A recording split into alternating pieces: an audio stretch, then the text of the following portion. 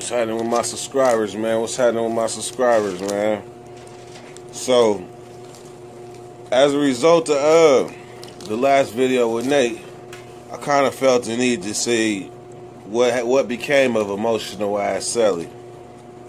What became of emotional ass Celly? First off, when I caught my attempted murder, something happened to him where he ended up getting jumped on 1 yard. I don't know why they jumped on him, but they jumped on him. So, by the time I catch up to him in another yard, he on a whole nother yard, right? And he get in the bag. So when I come up on the yard, he telling people, yeah, my little protege here, right? All the while, I'm like, I am not this nigga's protege. I don't know why he keeps saying it. But at one time, when he had me under his wing, though, you might have could have got away with that. But now, I'm starting to see the shit that he's doing is actually foul.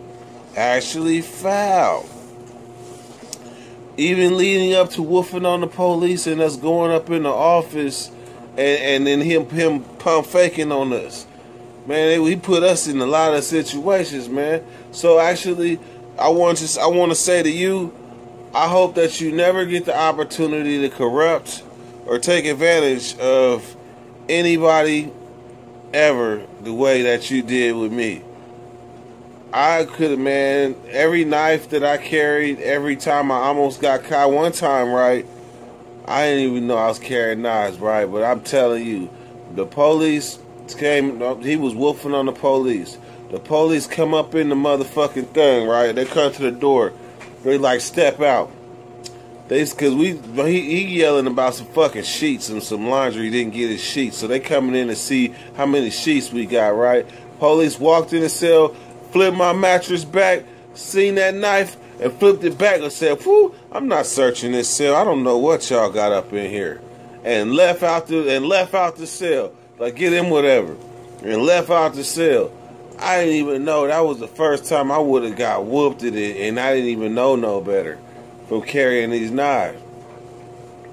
So, anyhow, man, I just want to let you know, emotional ass Celly, I outgrew you. It took 8.5 years to get your ways up out of me, but it did.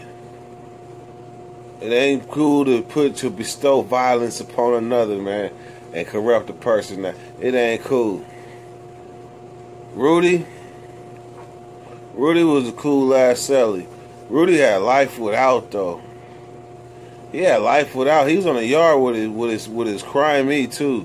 Him and his crime was my crimees on an attempted murder. Ain't that some shit? So them two had a murder on the streets. And then they kind of attempted murder and did prison together. Ain't that some shit? But Rudy, man, you was a cool ass Celly. I remember one time, man, look, when me and Rudy was Cellies, man, look, the toilet stopped working. In Salinas Valley, the toilet stopped working in the middle of the fucking summer. In the middle of the summer. Man, look, it was some unspeakable barbaric things going on. You know, first of all, we gotta piss and then cover the toilet, cause it ain't flushing. It's not going down. The sewer is backed up, the water shut down, it's ugly. There's no plastic bags, nothing. People was throwing plastic bags on the tier, but it didn't make no sense. It's not going down. Your toilet is filling up. You and your Celly going back to back. You like, Celly, I think yours might fill it up this time. So what you gonna do? You gonna pour this issue out the door this time? Because look, man, it was getting bad to where people was having to dig their cup in the toilet and just shove that shit on the tier. Because it couldn't go down the sink. It couldn't go down the toilet. It was real, man. Me and Rudy was in there bonding, man. Rudy used to fart, boy. I'm telling you. But his shit just man, it was like, man, we had the thing covered, right? But we knew it was a nightmare up under that toilet stool, though. We knew it was a nightmare up under that sheet. So every time somebody had to use the bathroom, be like, well, Here goes nothing.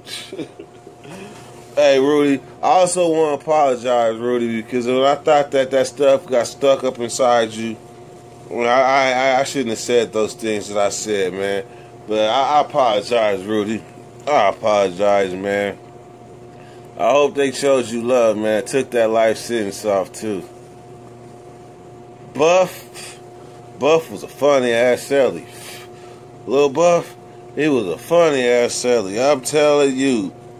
You want to know about bonds?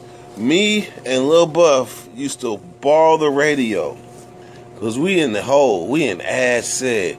We used to borrow the radio so we could listen to, well, I don't know if Monday Night Raw. It was SmackDown. So we could listen to SmackDown on the radio with a little radio that dude used to pass around to the homies. Me and Buff be in there SmackDown listening to wrestling and shit. That was my nigga.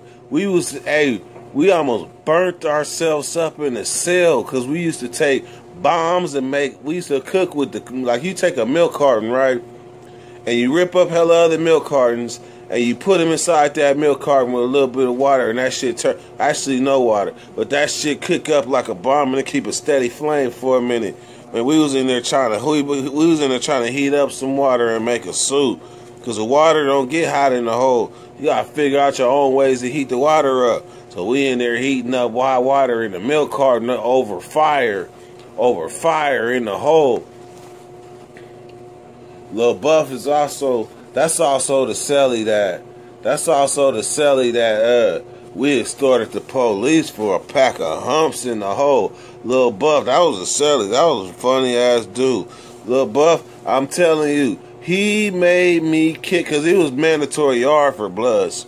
It was mandatory yard for bloods in the hole.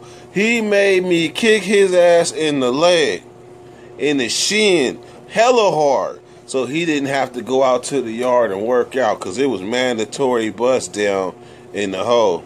It was mandatory bust down. But that's what's up, man.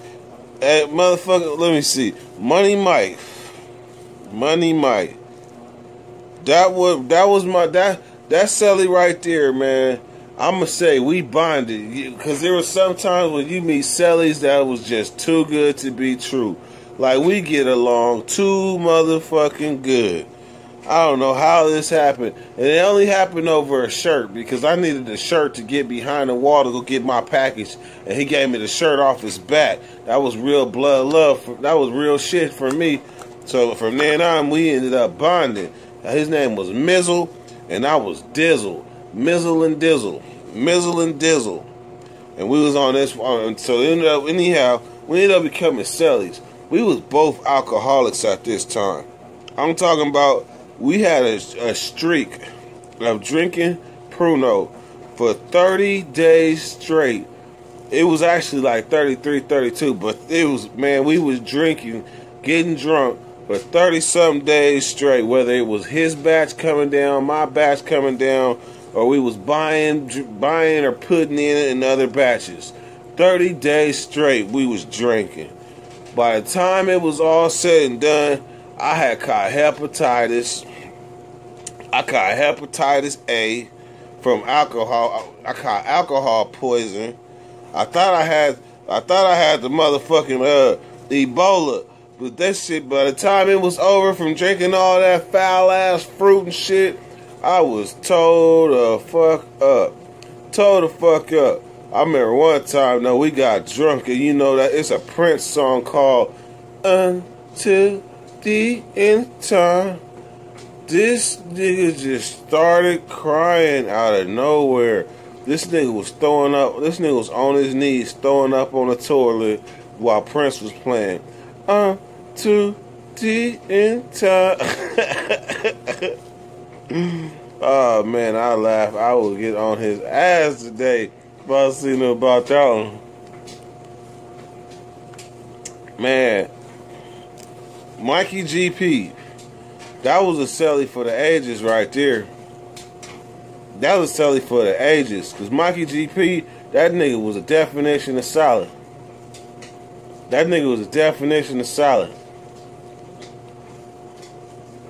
Me and him had fun. I was doing my thing. I was getting the bag. The only thing he had to do was keep it solid and enjoy the ride. And that's what he did. Keep it solid and enjoy the ride. He was always trying to figure out what I had going on. He never would tell. So this is a shout out. I'm just speaking on my cellies, man. So if you was my cellie and I don't speak on you, man, it ain't nothing personal, but I'm just giving a shout out to my cellies.